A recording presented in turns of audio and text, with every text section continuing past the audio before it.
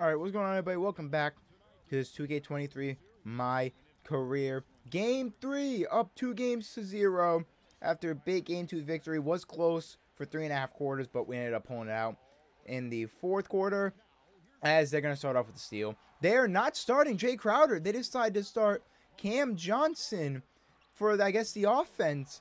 Very, very interesting. The Suns making a change similar to the Mavericks, who made changes almost all the games.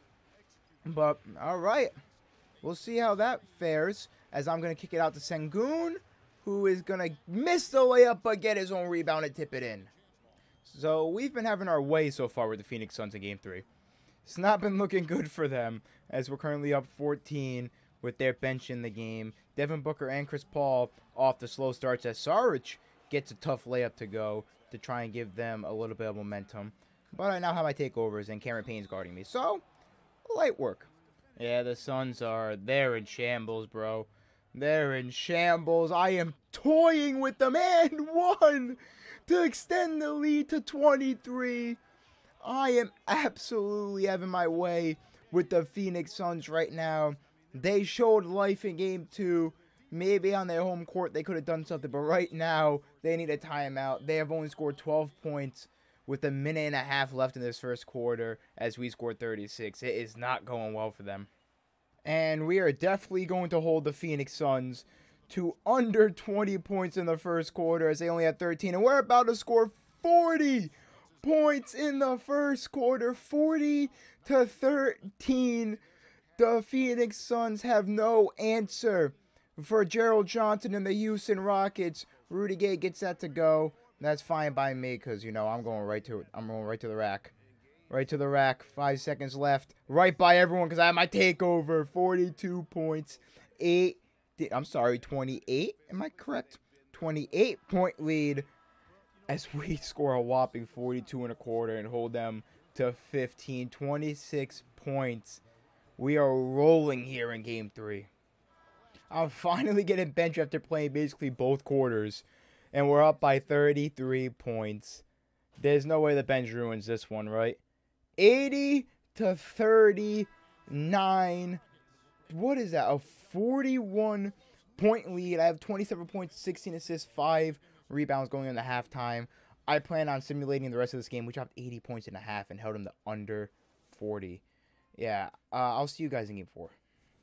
Now, if we somehow... Is it going to let me sim to the end is the question. Yes. So if we somehow lose this game, there will be hell to be paid. All right, we win by 20. I will take that 3-0 lead. Let's head into Game 4. Yeah, I knew that was going to happen. So Josh Christopher got hurt. I reset the rotations before this game, and they still ended up messing up and putting Marquise Chris back in the starting lineup. So this is the lineup we're going to have to run with today, because I don't know why 2K has yet to fix this issue. So when someone gets an injury, or like the rotation is going to automatically reset, you can change it before the game, but when the game starts, it's going to change it back for you. It makes no sense. But, I mean, I can't really cry about it too much. Jabari Smith, please just take that shot. I don't know why it took you so long. But, Game 4, up 3-0. Let's close it out. Alright, I'm going to sub that. We're up by 10. Can our bench extend the lead so I can sim to the end of this game? Yes, they can. 18-point lead. Let's keep extending that so I can just sim to the end of this one, too. And we can just head our way to the NBA Finals. Why are we inbounding to Eric Gordon when you have me? What's the thought process there? Let's inbound the ball to Eric Gordon. Jabari Smith, throw that bad boy down. Or lay it up and completely whiff the layup. Good job. Good job, Jabari. No one is doing anything on this team besides me this game.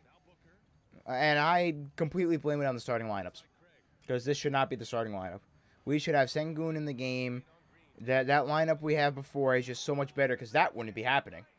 And then I'm going to have to sit through and play this entire game, because we're not going to have a big enough lead to sim to end. Can already see it coming. Can already see it coming. That's not game. Game. I'm trying to run to the left, then to the paint. That's all I want to do. Not all this spin around nonsense. Alright, this helped me out. Please, bench. Give us a big enough lead so I can just sim to the end. 14. I don't know if that's big enough for the game to allow me to sim or not. And the Chicago Bulls are up 3-1, so we will most likely be facing Zach LaVine, DeMar DeRozan, and the Bulls in the NBA Finals when or if we can defeat the Phoenix Suns in this game. It's not letting me pause the game. Thank you. Nope, I cannot ask out.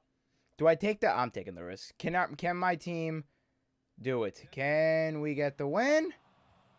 We do. We win by 23 points, and we are heading to the NBA Finals. I didn't feel like sitting here and just playing the rest of that game if I knew we were going to win.